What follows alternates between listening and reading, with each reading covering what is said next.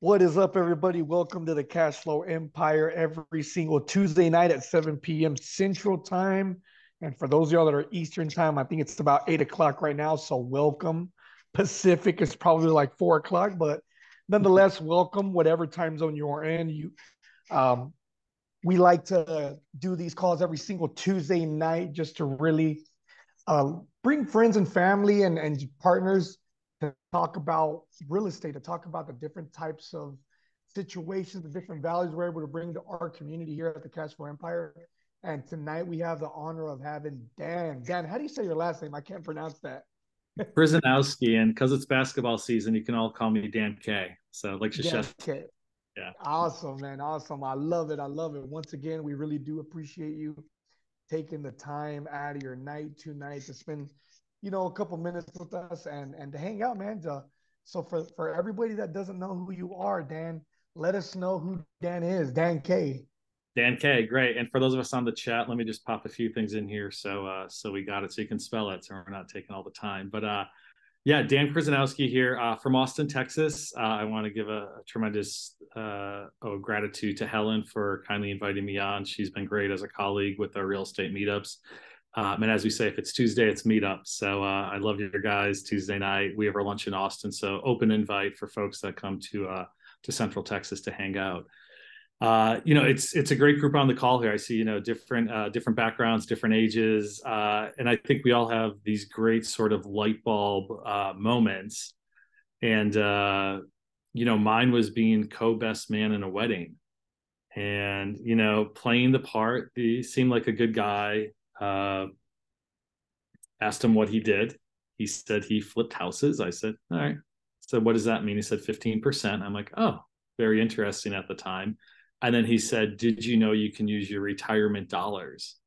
And for me, this was kind of the light bulb, the C's party moment, where your kind of gut feeling, your intuition becomes a reality. And I was very fortunate that, these types of accounts and passive investing has been around. It just wasn't as publicized as maybe it's been, for the past 10 years or so. So that's kind of a quick, and I'd love to, as I get to know a lot of folks here offline with one-on-ones, love to hear your story, kind of how this came through, and hopefully I can share a little bit. We're all in different stages of the journey, and yeah, as we get started, curious for folks that are online listening to live, how many folks would consider themselves a passive investor? And feel free to blow up the chat here if you want to also. See a lot of hands being raised, which is great. So, wow, boom, dropping the mic on me. All right, so we're gonna go. Whoa, boy! All right, here it comes. All right, so here we go. Who is, and I know the title here, who is a cash flow, but then who also is a growth investor, or are folks both? So, are we looking at cash flow income? Are we looking at development growth? Are we looking at both? Wow, I got my work cut out for me tonight. I'm gonna have to tag somebody in here. All right, so here we go. Here's the ringer. Third time's a charm. Are you guys investing with your cash, your liquid accounts, or your retirement, such as a self-directed IRA or solo 401k?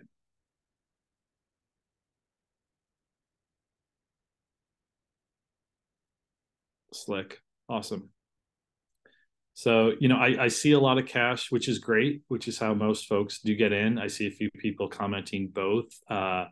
Not many self-directed exclusives here, and there's a whole lot that go into it that I know this is a very sophisticated crowd here, but that you could take advantage of, I think, by knowing kind of the ins and outs of everything here. So, with that, I just want to take kind of a little step back. So how I did get into this, outside of, the kind wedding story here was, like many of us, I'm a Gen Xer, a little bit of gray hair from the little hair I got up here. And, it was go to work, max out. I think our situation is going to be very similar. We have a 7-year-old, so we're going through odd numbers and even numbers. So for us, particularly whose parents were, I'll call it an even generation. What do I mean by that?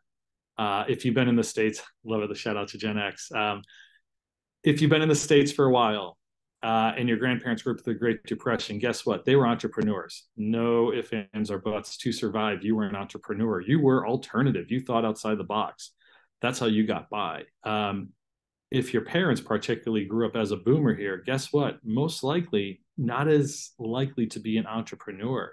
This is where you go to your job, you do your 9 to 5, you max out, not even a 401k, I'd say kind of your pension. And then 401ks came, and you're very dependent on everything kind of flowing how it does. And, if you retired probably by 2008, life was good and it's a relatively easy flow. But for a lot of folks, younger boomers, some other Gen Xers, it really wasn't the case. So, with that, my math is simple, graduating undergrad in 2000 with continuing the corporate route. But always had an inkling that there was something just a little bit more out there. And, for me, it was sitting at a kind of a dark, dreary November afternoon up in Stamford, Connecticut, logging into my Fidelity account and thinking, wow, why is my retirement in the year 2050, Fidelity fund? And from that point, started doing a little research, learned about some alts. I assume a lot of folks here are familiar with the concept of crowdfunding and stuff. But even before the Jobs Act and such, I was very fortunate to move to Austin, kind of beat the crowd by a decade or so. Learn that you can invest in various structures, some which I would definitely not recommend, like a multi-member LLC, to invest passively. Bars, restaurants. Are these great investments? Generally speaking, no. It's a tougher risk return profile, but it could be a lot of fun. You're young, you're single, or you're not single, you at least don't have kids yet. You're out and about. You get other ancillary benefits here, head to toe. So this is what I took advantage of, which I call in the old Austin here. And then, found myself, of all things, at a self-storage company. The first aggregator, the hotels.com of self-storage, which was a really, really cool experience. Company Sparefoot, which has been quite successful since here in Austin. And, the benefit here, as they say, riches in the niches. I was able to really get a lot of great one-on-one time with folks that are still known in the storage industry as the top operators, top marketers. And I learned everything from, physical occupancy, economic occupancy, and then turning it around, recognizing that it's still, there's a few corporates, but it's a very diversified group of operators. And a lot of them need it, $500,000, $1 million per facility when they wanted to acquire. So for me, this was kind of another eye-opening experience. And then it really came down to a question of funding, kind of how to go about it, where are you liquid? And I think the challenge that some of us have at multiple stages of life is, and I look back at the chat, there's a lot of, cash investors, but over time, what pockets of money can you go in and out of? And for me, it was just a gold mine, and very fortunate to have this large retirement account, relatively speaking, that I can tap into and be diversified.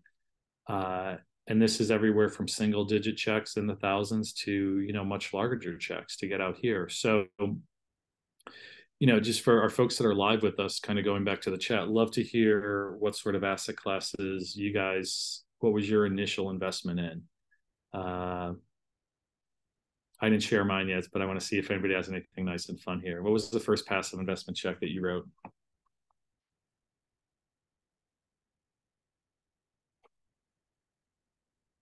Okay, we got some restaurants. That was my second one, so good play. Got some single family.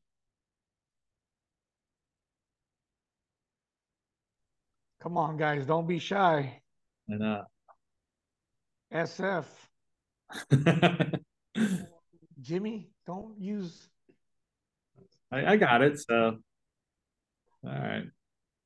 I'm telling you, you're either gonna, I see some ha-ha. So, Jimmy's kind of, I think he's on to me a little bit here. Very cool. Well, I'm going to play on Jimmy with the ha-ha and say, my first investment passively was a comedy tour. So, haha, especially if you want to have a nice tax write-off at the end of the year. So for my Dallas boys here, I remember sitting with my wife. It was a Middle Eastern comedy tour. It was a great show, and saying, sweetheart, I hope you like these, because these are $1,000 seats if this doesn't go well. And lo and behold, we tried to put it on DVD and sell it, but I guess we missed the boat there a little bit, amongst many other things. So I guess a good lesson learned from kind of what's experiential and what's physical, what's tangible, like a house. But once again, this was just a great investment, and I think a great way to get in. And fast forward, I imagine a lot of us here on the call, as we're learning, and so many of you, I kind of know just by profile,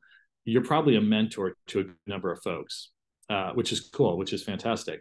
And the nice thing is the folks, our mentees, our children, folks that might not be at the income level that we're at yet, have a great opportunity now to do sort of these, I'd say, smaller checks. You never want to lose money per se to learn, but to get these real world MBAs at a much lower dollar amount. I think crowdfunding is a great way to go about it. But 10, 15 years ago, this was the Wild West. This is how you invest it. So we had a comedy tour go down the drain, a bunch of funds with the restaurants, a cafe, you name it. But it was a really good way to start thinking from bucketizing too. So, come tax time, I know for a lot of our cash investors here, sometimes the loss is nice, to kind of offset. So I took advantage of, some not so favorable K1s early on, and then, shifted to more favorable. But, the big thing for me has been tapping into not only my retirement, not only the self-directed IRA, but particularly here, the solo 401k. I'm going to go back to the chat. Who here has a solo 401k?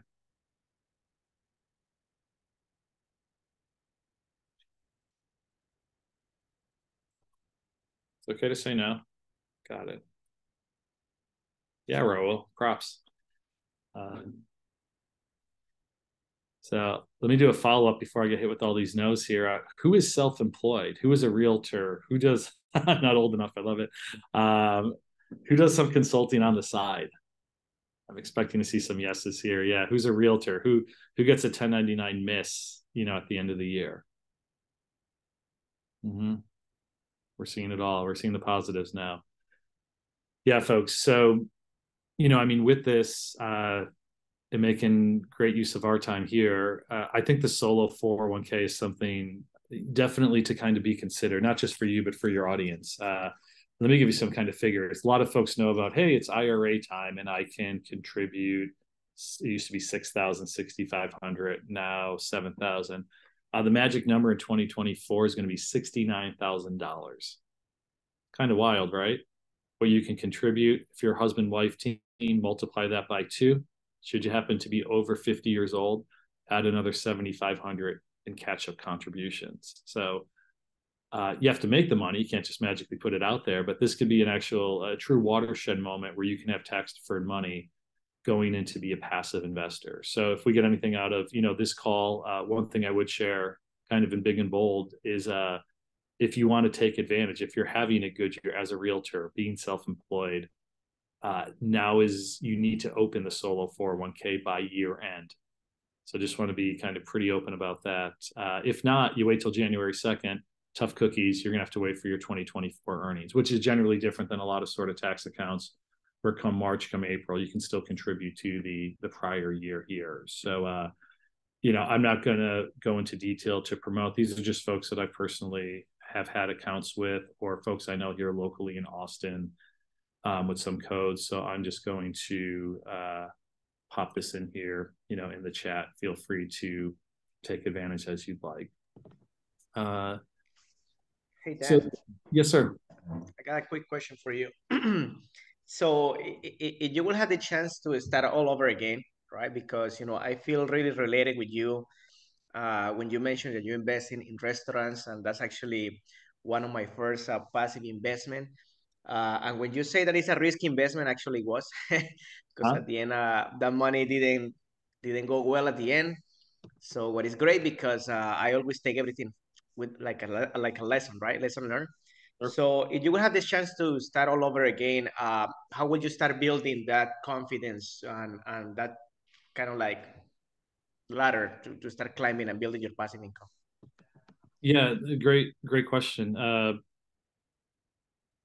I would start local. The easy answer for me, and I think the common answer the last few years was to just go on a crowdfunding, do $1,000, $5,000, a $10,000 check, a 25K check. That's nice, but it's almost like investing in a stock. You're not really going to know the people. You're not going to have that one-on-one interaction with the manager. So yes, you could get a financial gain if the deal goes well, but it's not great from a learning perspective. I think the way to go about it is, and I'll look at what Helen and I do here in Austin. We get to physically talk to folks on a weekly basis. A lot of their deals are within a drive, sometimes a 10-minute drive, sometimes a 1-hour drive, very open to go boots on the ground. To see the property, to sit here with our laptops open, say, hey, here's kind of what I'm seeing. So that's a huge opportunity that you're not going to get being a very, very small dollar and maybe a more national fund. And, Jonathan, just another point here. I like to draw, I guess, another big takeaway here. And this is me talking personally, not Dan, the license guy, but I like to draw a triangle when I think of who I'm investing with.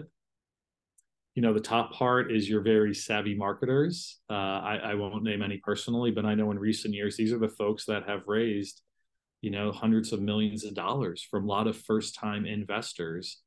And frankly, many of them are pausing distributions and or doing capital calls. So, in the spirit of musical chairs, the music has slowed down a little bit from the days of 2 years ago.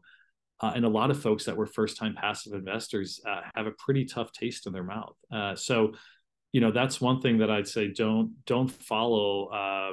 If you're hearing a lot about somebody and they don't have the track record yet either, be very cautious. Or if somebody is pitching you and they don't have personal skin in the game, they haven't invested.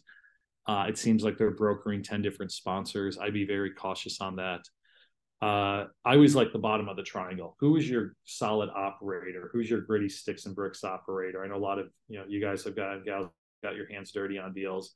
That's trusted experience here. And then the other side, which you have to be aware of, is on the financing side.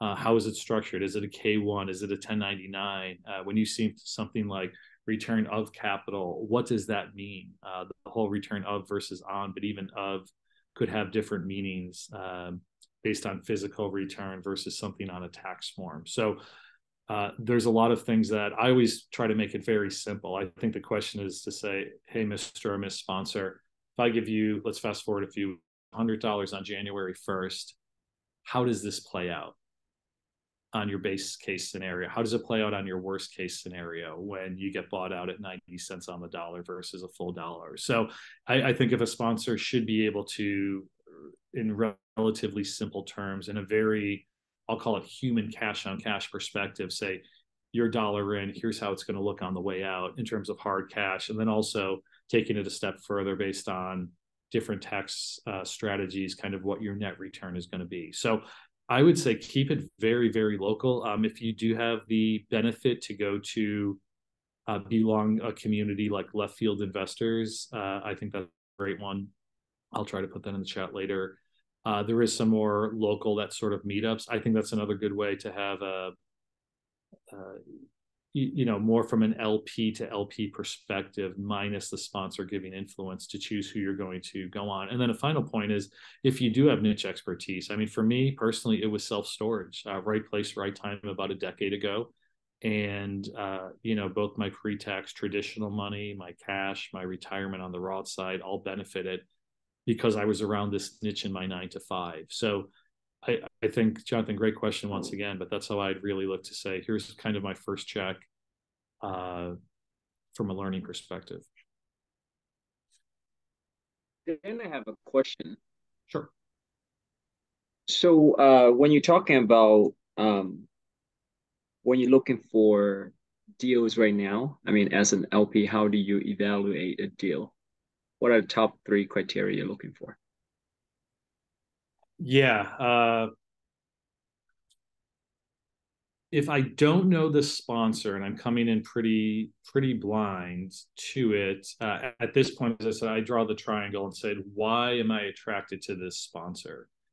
Does he or she have a rags to riches story? Have I been to 3 conferences and they've been the major sponsor?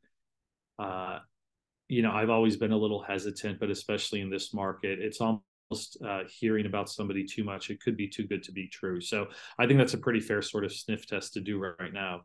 I said the second one is just, as I mentioned before, kind of the dollar in sort of test, or if I invest $100, how does that look? And if that cannot be,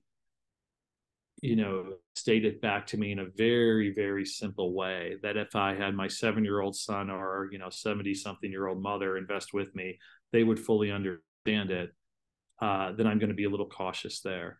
And then the next thing I think comes down to, it comes down somewhat to, I'll say the macro, but it's more of the micro. I know, if you have the benefit to do the 1-3-5 mile circle around the area, if you're physically there, if not the similar to say, for example, why am I still bullish on secondary markets in Texas? Well, folks are leaving the big cities, not just New York and California, but they want to leave Austin city limits. They might want to get out of Houston. So there's different cities that are attractive, and the data backs that up.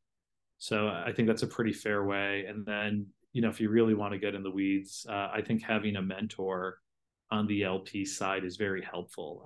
There's a fair amount of folks that are standing up their own, in lieu of being licensed or being a GP, they're standing up their own fund of funds, or I'll call like SPV in a box, special purpose vehicle. So this might even be a great example.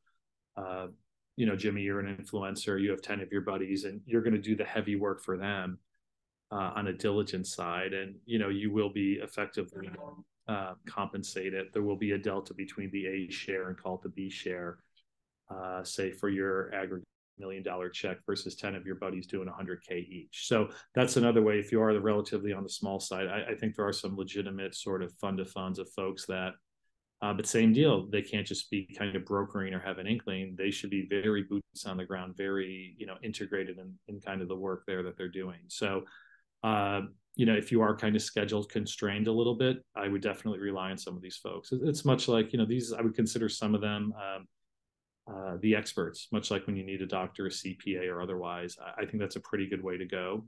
And then finally, from the type of deal also, if you could, if a sponsor can prove themselves sooner than later, I think that's a great point. I feel a lot of sponsors, and my initial checks were folks that had an equity component and a cash flow component. And what they did, they said, you can put 10,000 in each. And it was great because after a few months, that cash flow thing was paying, which gave me confidence to say, in a potential second deal, I feel comfortable, maybe not even just putting my retirement, but my Roth retirement. Because I feel not only am I going to get the principal back or the deal's going well, I'm also going to get ongoing cash flow that I can then reinvest and it can compound. So I think that's, we can keep on going down the line how to do it. But initially, I think those are 4 or 5 of the, to-dos that I would consider.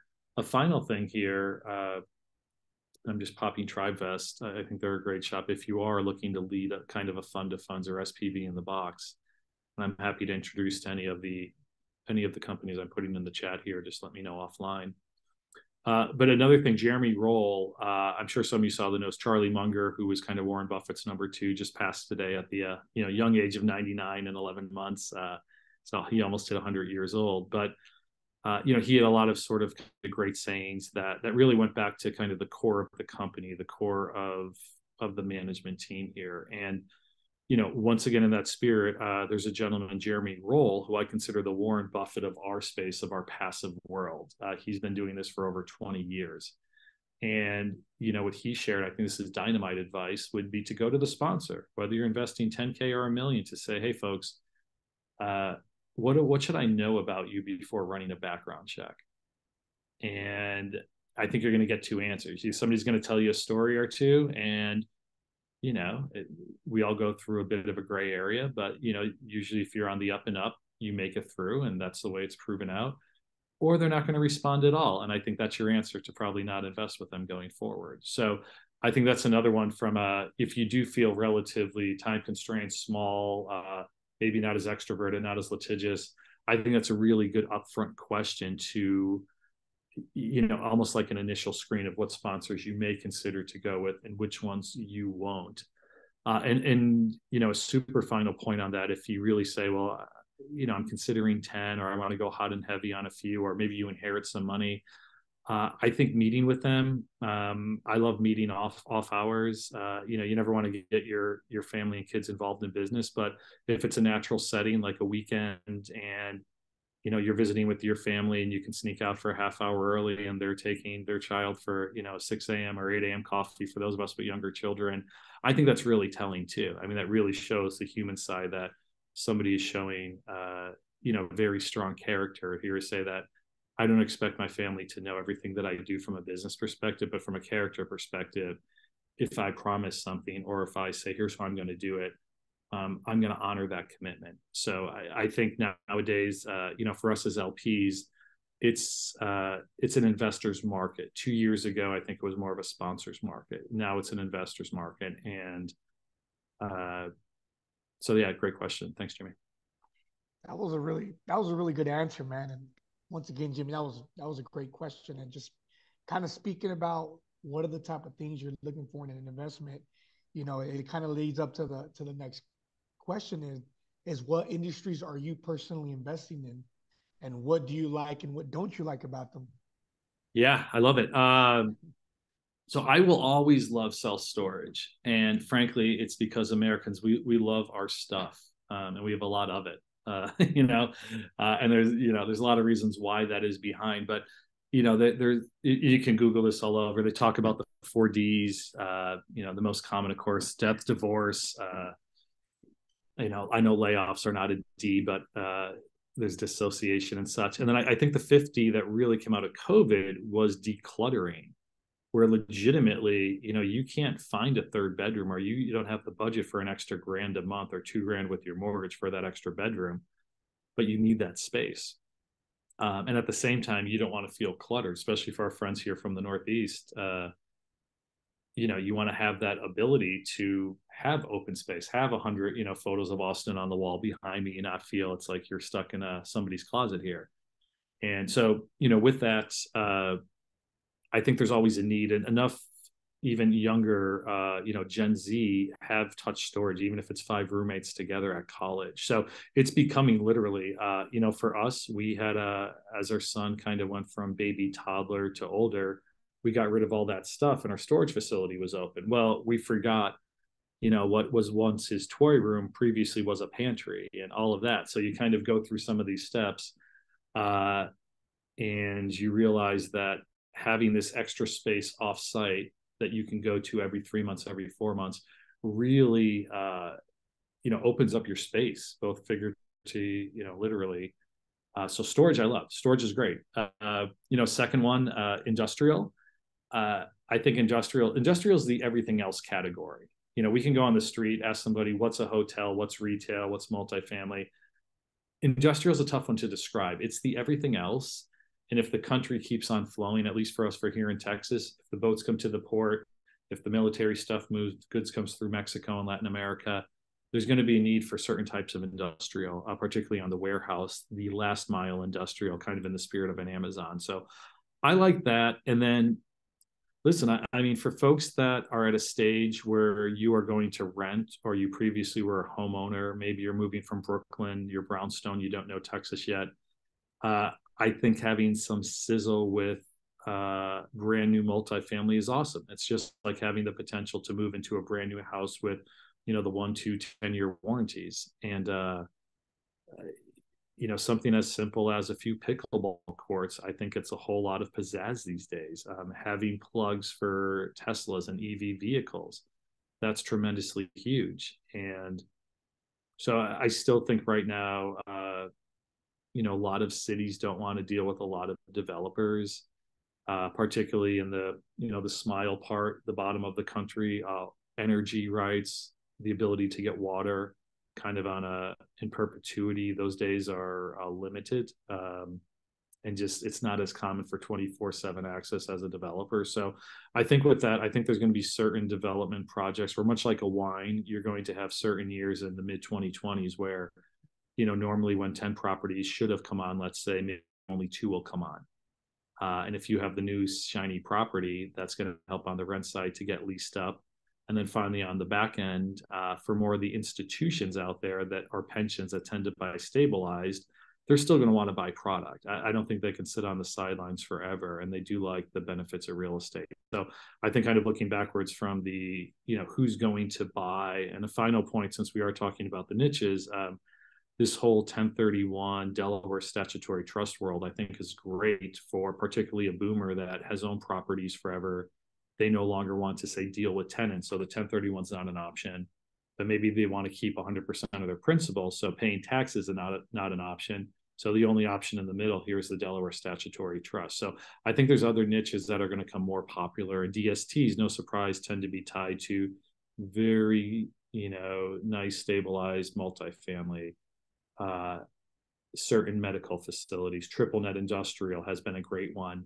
The only change I see there is, I think the blanket statement was, on the retail side for a Walgreens, some of these pharmacies were thought of as, AAA never going anywhere. And as we've seen in recent months, that's not the case anymore. So, once again, it kind of, you bring it back to a hyper location and maybe, blindly investing where a big corporate's AAA, maybe that's not, the best move these days.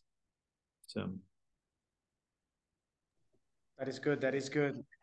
Thank you, Dan, man, for sharing all of that. And do you have any percentage-wise about how you distribute your, I will say, more risky investment, less risky investment, or a mix of both, or can you walk me through that? Yeah, absolutely. If that's your case. Yeah, and let's think of it from an indexing perspective. And I've heard this at family office shows, and just the reason why we all love real estate. I mean, in an open forum, very wealthy families and folks with generational wealth are very open to say, 90% of my stuff is in alts, it's in private real estate, it's in non-traded. So I feel all of us on the call, we're in a pretty good spot here to focus on that. So much like, and I imagine there's a few poker players at the table here, on the screen. Is that, think of it in terms of chips, poker chips. So, and when I say one, your one can be 1,000, for maybe, who knows, maybe we have some trust fund kids or somebody representing family office here, that might be 1 million. So think of it in terms of indexing terms between 1 and 100. But, Jonathan, what I look at here is that, if it's almost like a buddy startup or somebody you want to support, but you're going to support as an investor, or you get other ancillary benefits from this investment, almost in the tune of what a crowdfunding check would be. I think that's sort of your lowest, sort of check. On the flip side, a sponsor, and I'll go back to, the gentleman who I met way back when, over a decade ago. I think over the years, I've written him 30 checks. He's never missed on a payment. So, once again, from an indexing standpoint, it's very easy for me to go with my gold chip, my largest one there. So, that said, majority of my retirement is in real estate. It's probably, I'll call it a third. And what do I mean by that? A third is development, where there's not going to be a payoff for 3 to 4 years, probably. The other one is very prescriptive, short term. Maybe call it where it's 9-month loans, but the sponsor can roll for another 2 9 months. And the other one is going to be your typical mix, kind of what we all got to know and love over the years, of value add, where you do get that quarterly cash flow and a bump. So all in, maybe a third or half is what you're going to get in cash flow, and the rest is what you're going to get on the back end, and kind of level setting, maybe 50-50. So, for me, that's worked. It's also been a nice cash flow that, I've been able to reinvest with the same sponsor, with different sponsors if I wanted to try out. And that's been helpful. I think from an allocation going forward, I like that. My mind's pretty simple in terms of, think of what our parents or grandparents maybe would have done with certificates of deposit, with CDs. I think that's a good play. And the big final point, I know we're not doing slides and such, but I'd say a good third takeaway. I feel if you just draw, basic XY axis, we're back at a 45-degree angle from a risk return profile. What do I mean by that?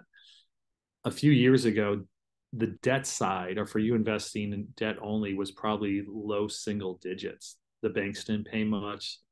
CDs, a lot of bonds were even in the red. And then an LP deal and value add, you'd get 20-something IRR. that's kind of a weird sort of hockey stick when you really think about it. Nowadays, I think we're back where, your cash gets 4 to 5%. A senior lender maybe gets 8%. Certain type of mezz with accredited investors, small mom and pops are in that 10, 12. Private equity secondary debt's a bit of a wild west. And then you get your GP stuff, value add maybe in the mid-teens to high teens, and then development, if it goes well, a 20 plus sort of IRR. So I think from a risk return, and obviously every deal is going to be different, but we're moving back towards, I think, a normal sort of, once again, sort of risk return profile as an investor. So, to your question, from a return standpoint, and I view it from generally returns and timing, that I am kind of within each of those third buckets there. And, for me, that works. For other folks, if you're in different life situations, the obvious caution is you don't know when something is going to exit. So I may be a little heavier on something that cash flows monthly, or if you think of a typical stack on a deal, maybe you're above the GPLP stack and below the senior debt. Maybe there's like a promissory note or a pref equity in there. I know that's becoming kind of the hot stuff with kind of the new age of crowdfunding and otherwise, kind of the middle of the capital stack that, obviously do your diligence and such, but that's a decent way, I think, also to get cash flow. But, I still am cautiously optimistic that we're going to see some trades next year in post-presidential election. And a final point, just kind of in the macro, especially for some of the younger folks on here, I think we're in from an interest rate side. People are saying this is the new normal. This is actually the old normal, which was normal and is normal again, with the last 10 or 15 years, a bit of an anomaly to be at zero for kind of so long. So I actually think personally we're in a pretty healthy, where the base rate, whether you look at SOFR or otherwise, is kind of over time, I think will stay in the 4 to 7 range. I think we're in a pretty good place. And, folks, some people are going to take it on the chin with some other deals, but now going forward, I think this year we would have saw a few more transactions if it wasn't for Silicon Valley Bank and a few other things kind of in March and April. So we're out of that. Once again, I'm cautiously optimistic when the calendar turns, that we do see some turns. I know a lot of folks want to reinvest. They want to go with other sponsors or double down on a sponsor they trust, but they're waiting on those funds to come in. So I think, once again, I think next year we'll start seeing some movement. And so that's just me as a passive investor too. But, final point just of caution, be careful how much money is out there that especially is not paying cash flow, because it could be an extra year or two, particularly if you need it for your livelihood or a spouse is retiring or otherwise. That's awesome. Thank you, Dan. And again, it's about doing your due diligence, right? Because I'm sure before you invested in something, you kind of sort of understanding how is that it works, right? So you educate yourself, right, before you invest in something. Is that correct? I do. And, is it to the extent that, like any of us, I mean, you never want to get to analysis paralysis. And some of it is, and I always get this analogy, you bet on the jockey, not the horse, or, whoever you trust, where it's more kind of the human side of it. And it's kind of like your poker chips. You're at a different table. You might think, blackjack, but this one's a little bit different, and if you can start off small and, see something tangible, some sort of tangible return, or them honoring their commitment or their style, I think that's great. So, there is definitely benefit being at times kind of a direct investor, with a sponsor that you might want to get in bed with a bit further. That's good. That's good. Okay, we have Helen. Hey, Helen, how are you doing? And thank you again, Helen, for this connection. Actually, Helen brought Dan to this conversation tonight. So thanks again, Helen. But go ahead, Helen. That's your question. No, thank you to Dan to be here, and thank you so much for sharing your knowledge with us. I just would like to ask 2 questions. One is about what are the most common mistakes that you have seen that the new investors do, so that way we can avoid them. And also if there is any book that have been helping you in this journey, so which one will be, or a couple books that have been helping you. Thank you. Yeah, I'll do the easy question first. What to the mistakes, I think is, not having a list, a diligence list. And listen, you don't need 100 items, especially on some of your initial deals. But as I referenced Jeremy Roll, the Warren Buffett of our space, he started with a 10 list. I think he's up to now. He gets a PPM and says, here's 100 things I want to talk about. But he has that right. He's been around the block a little bit. I think from a diligence standpoint, and just to reiterate, just be point blank, hey, if I do a background search and if they're shady, they're probably going to pull back and not answer you. That's a really good one up front to get to. I think references are kind of good to a point, and I think folks that ask wisely, it's not just a general reference, but more, who's local, or if I'm a doctor, who's a fellow doctor, or, who else has used their retirement, or you talk about this magical K1, with this depreciation thing I never heard of. Well, who else can you show me a mock one?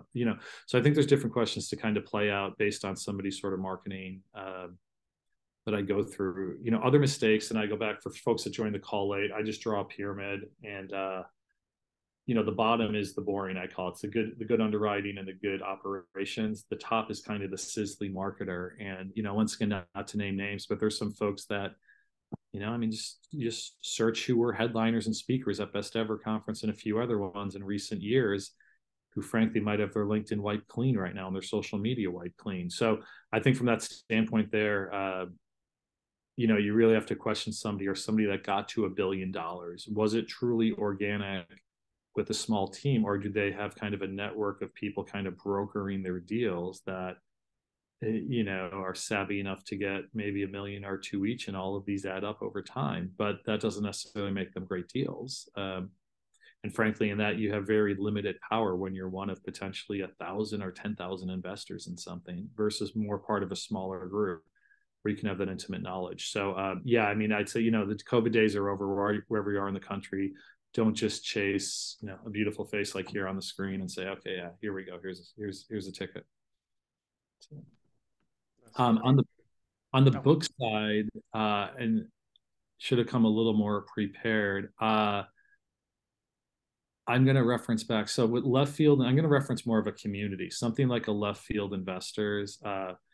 I think is good to get into, because you do have the ability to, once again, have one-on-one meetings with up to, 1,000 fellow LPs, not all at once, but one a week, but more so it's kind of an internal, I'll call it, think like almost, it's not the most tech savvy, but, think of like almost like a Craigslist, but old school sort of, not as much chat room, but a very thoughtful post on a topic, whether it's something going on in the macro or maybe even down to a particular sponsor or a particular deal.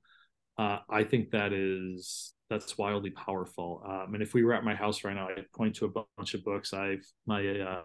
My fault is not being able to rip a few off. And of course, I can say Rich Dad, Poor Dad, all that. But there's others that have been much more impactful for me.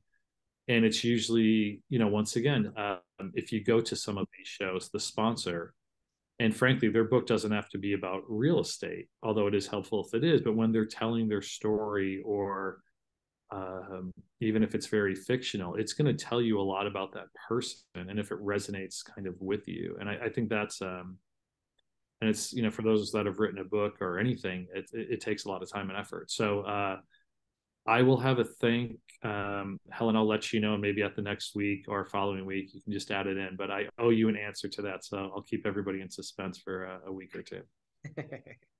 That's good. Okay, before I let Jimmy go with the next question, I have maybe this a little bit more personal question for you, Dan. Tonight is like, how you ever lost money in any investment? If the answer is yes, how do you overcome this challenge, right?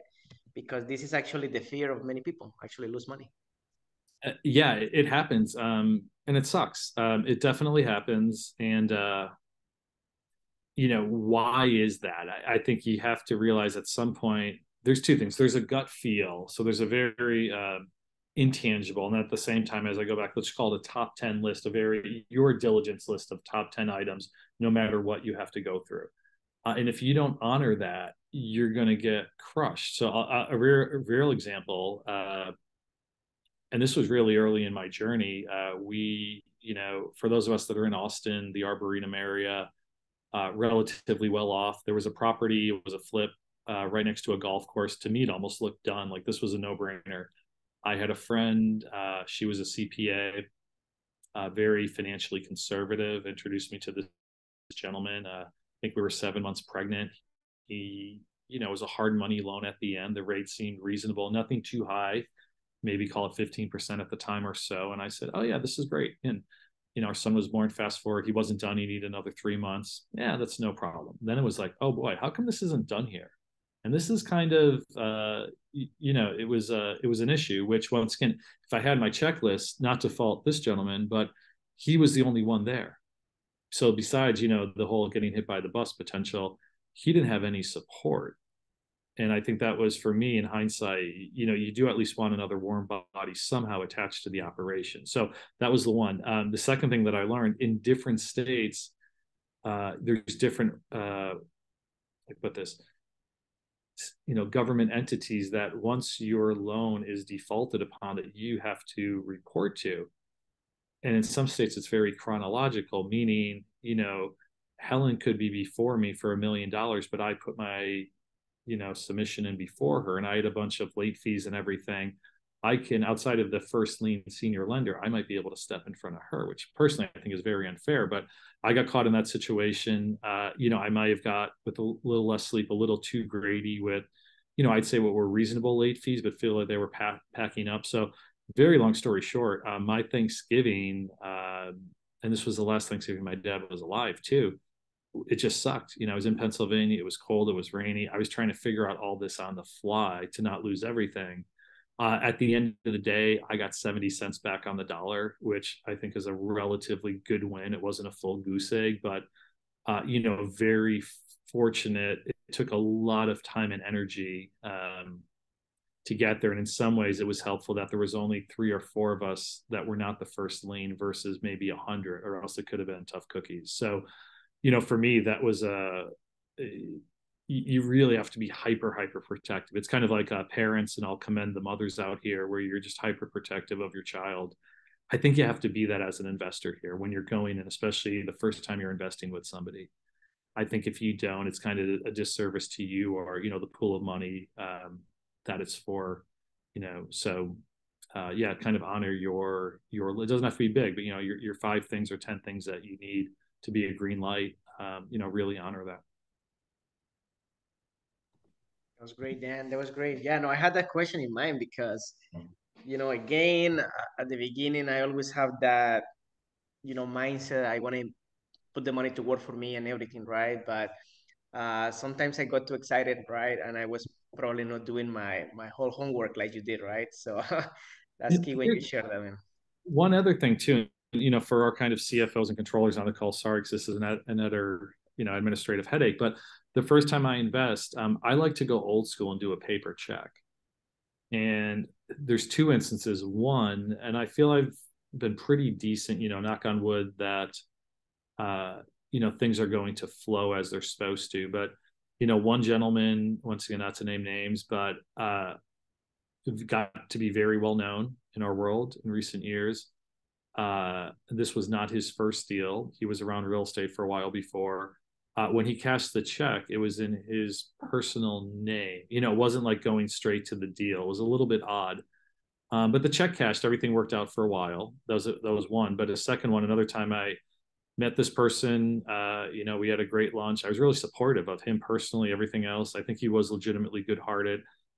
He just got in over his skis. I think he had different funds, different things, and I think he viewed it more as an investor versus like these were very strict legal entities. So I wrote him a check, and he calls me. He's like, Dan, I can't do it. I'm like, oh, okay. What do you mean, fund date, or whatever fund they were on? He's like, no, man, I can't do it anymore. I'm like, okay. And he had the check. He's like, you want me to tear it up or, shred it, whatever. And, we just said, sure, we did that. And a few weeks later, he just called the SEC. He just said, listen, guys, here's what happened. And I want to own up to it, which I commend him for doing that. But I also commend him in the near term. Whereas if I were to have wired him money the first time, And I understand there is huge benefits of wiring money also from a security standpoint. So I'm not saying that, but kind of from an initial standpoint, this was just a unique life point that I think he would have other things on his mind, just, you know, versus like, oh, here's Dan's first check that got wired and how do we get it back to him? So it's a little thing, but I've noticed that, and I think it's a very fair point. At the same time, it also says a lot about the sponsor. You know, it's kind of like the date versus marriage. How do they treat you before? And then once your check's out there, you know, what is the process? So if you do have that ability also to come in small, and then say, listen, if things look pretty good and smells right, you know, I'm going to add a 0 or 5x or whatever it is. Once again, I think there's some leverage that, you know, as an investor, you may have these days. Love it, love it, love it. And Dan, you know, I know that you have been in the industry of, you know, passive investment for a while, right? And a lot of people, and you heard this all the time, right? There are some posts in social media or, you know, on the news or something about getting rich quick, right? So just coming from the passive investment side, you know, where you are an expert in this area. So what do you think about that? Because so again, some people just think like, you know, they're gonna get rich quick, right? So what are your thoughts about it? As a passive investor, you know, frankly, that's it's probably not going to happen. And I'd be very, especially if somebody is trying to raise money, telling you that. I mean, no, you know, as the best. I mean, it's not a get rich quick. Now, listen, can you ride a wave? When rates and market and everything else is in your favor and get some IRRs in the 30s, yeah, you could. But generally speaking, no. And there is, you know, I'm sure all of us have been pinged like, hey, I need a short-term loan and I'm going to pay 100% because, you know, this is a unicorn sort of project or whatever. I don't see that. I don't see that happening. One, and I rarely see the loan get paid back. So I don't really fully suggest that, but, you know, if you do think, well, what's my collateral? What else am I getting out of that? You know, a high interest loan, let's call it, that I was a part of, there was, you know, a type of coin kind of in the spirit of a Bitcoin attached to it. You know, if not, I would not have made something where it just seems too good to be true. So no, I'd be very hesitant. Could it happen? Yes. Is it less likely? Yes. You know, where do the multiples come from that do this? Frankly, it's not real estate. It's in the startup world. But boy, I mean, that has been marketed. It is extremely, extremely difficult. And it is almost a wave of luck where you know, find the next Facebook. And just a final point, you know, I know we're talking real estate, but from the startup world, particularly if a company, you know, is kind of mid, for those of us that know the startup world, you know, they're around Series B, Series C, Series D, and folks are coming to you, you know, effectively we're mom and pops on the call. That means probably 100 VCs said no. There's probably a good reason why they said no. So I don't think it's a get rich quick. Do I feel you can get very comfortable cash flow over time? Absolutely. Do I feel you get, you know, your gross and your more so your net return is better than being in, you know, a 1099 high interest savings account? Sure, absolutely. So I do think there is a lot of net benefits. You know, frankly, being a passive investor as a business, there's a lot of write-offs. We all order pizza here, you know, we should be writing that off. It's so I do think there's benefits. That over time you can achieve comfort and based on your lifestyle. But no, I think that's and, you know, same deal too. When folks say the words like guaranteed or no risk on the equity side, there's always risk. I mean, there's definitely, and you know, so, you know, just be very cautious and diligent. You know, as I said, kind of where your chips are, what the risk return is. And, you know, I would even say do some math for a worst case scenario. If your development deals get delayed an extra so many years, if your cash flow deals only pay half, can you still kind of manage what you need to do for the respective bucket of money? And thanks for answering that question. I think that's very relatable to a lot of people. And on another side, for people that are new to this industry. And two questions. First part is for people that don't have enough money. They feel like they don't have money to invest right now. What should they do at this point, in your opinion? And the second question is, how much important do you think for education is? Do you put a lot of investment in yourself for education on this industry? Yeah, let's hit the second one first. I keep on referring like a left field investors. I think it's good to be in a community of folks that have been around the block, whether, we'll pick on the doctor avatar. If you're a doctor and you're going from your 100-hour weeks and you're going to start stepping down, you probably want to talk to a doctor that's 5 years ahead of you on the passive investing journey. If you want to get some diligence on a bunch of sponsors, be part of an investor community that you can kind of read up, that these sponsors have come in with their deal webinars, with lunch and learns, et cetera, that folks say smarter, but more experienced than you have asked certain questions. I think from a podcast, like anything, it's like just like the news today, you don't just go all in on one side. I think tracking to a few different podcasts. I keep on referring back to the left field investor community because I do feel a really good agnostic community of LPs and sponsors, and kind of just for the betterment of transparency of the community that I do recommend. I think it's free to sign up, and the paid membership is very nominal. Maybe it's 100 or 200 a year, so well worth the education, from that standpoint. So wholeheartedly, recommend that from an education standpoint. And then in terms of the dollars, like, this is a unique sort of point. So this is where I go back to buckets of money. And I've met some engineers, they're very honest, and they make, 185 a year. So not 200 to be accredited. But they're taking, should know off my head, I think it's 65, 66, taking one of the series exams to be accredited, because why?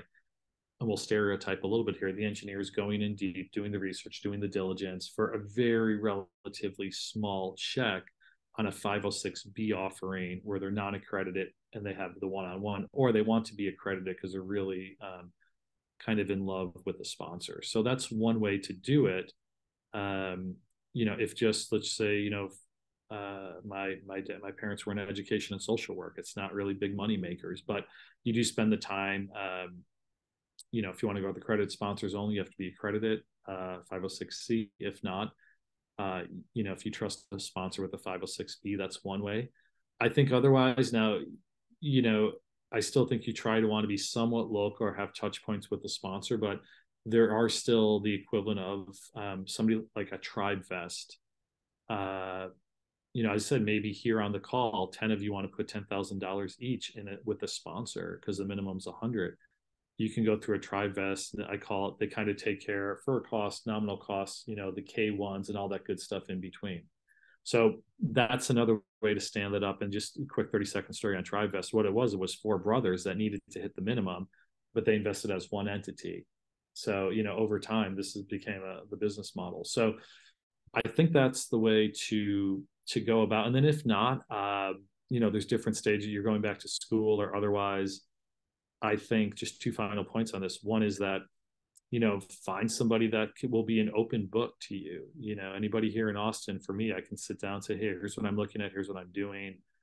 Having that trust. So you're kind of living a little vicariously through this person, but there's that sort of benefit. And then finally, from a bucket of money, all else equal, I'll just assume everybody's middle-aged and has some money in their 401k, it's probably not the best idea to be, in a target date fund or all stocks or all bonds. Some part of that could be in real estate. And this is where you kind of flip to the self-directed world, the solo 401k self-directed IRA. And as a sponsor, we assume you're at least a sophisticated investor, and you're going to invest in alts, and you're probably not going to touch the money till you're at least, 59 and a half anyway. So it's a good bucket of money to put to use. So that's a final thing too. I'd say, particularly everybody I see who's, has street cred. Sometimes the sponsor says, hey, the minimum was 100, but I have a final 18,000 on this deal. We've been friends for a while. You've been asking me questions. Do you want to get in? you might say, great, I have 23,000 in this Roth IRA. Let me move it to a self-directed and go from here. So anyways, that's just a thought. Awesome. Okay. It seems like we have another question for Gabriel. Hi, Gabby. How are you? Thank you for being here tonight. Hey, Dan. Thank you for the knowledge. I really appreciate it. Got it. So what has been your biggest life lesson to this journey? And what would you have changed? Yes. I think the life lesson is what I shared when somebody says, when's the first time you lost money? That's a real lesson. That's real stuff that when you go from no child to child, not just, half joking, a lot of diapers, but more, oh, that could have been like the kickoff of the 529 or otherwise. Like, it's extremely tangible. So, for me, that was a very real sort of lesson. And then I think the other thing here is that, and you'll hear this, is that,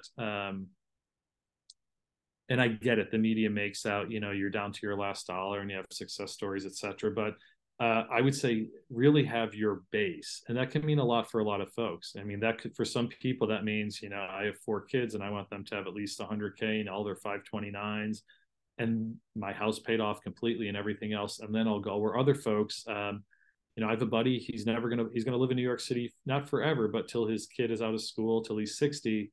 And then he's going to buy a horse track in Saratoga. He's never going to buy a house. That's not that important to him. So he can have his money to use otherwise. So I think from a situational standpoint is having your kind of footing, and this depends on personal risk return. I think that's, and I think we all get this a little bit more post-COVID, but, owning something physical, tangible, that regardless of whatever happens with paper money in terms of inflation or, who knows what, I still think the laws of the land, especially in the United States, there's generally one owner per deed or mortgage, versus some other countries where it can get a little, a little suspect. I think being grounded and kind of knowing before you write your first check, where do you have to be? Because trust me, if it's not now, in 3 months, 6 months, there'll be more than enough deals out there. There'll be more than enough sponsors that want to engage with you. So, Gabrielle, thank you. That was a dynamite question. Really appreciate it.